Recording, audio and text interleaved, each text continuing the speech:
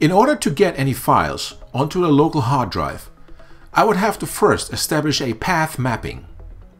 Currently, it is not mapped, which is indicated by local path set to not mapped. In order for me to map my trunk to a local location on my hard drive, I have three options.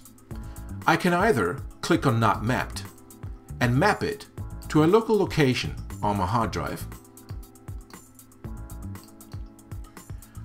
I can go to Workspaces, and we will talk about that later more in detail. However, to give you some preview, you can click on your workspace and set a workspace repository mapping. For example, you could choose a source control location, such as the trunk, and say, I want to put this guy under my projects.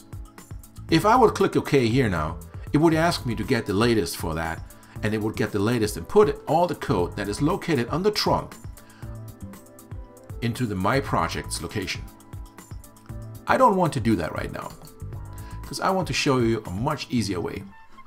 You simply right-click on Trunk and say Get Latest Version.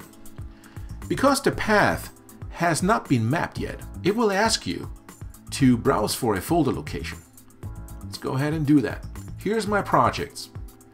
I would like to create a new folder here called DEV for Development. I'm doing this to be able to better manage my workspaces, but more on that later.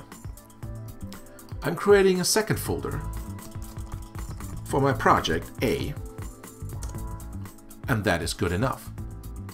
I click OK, and it will go ahead and get all the files from my trunk and put them into my local location called My Projects DEV Project A and then Trunk, which is now indicated by the local path up here.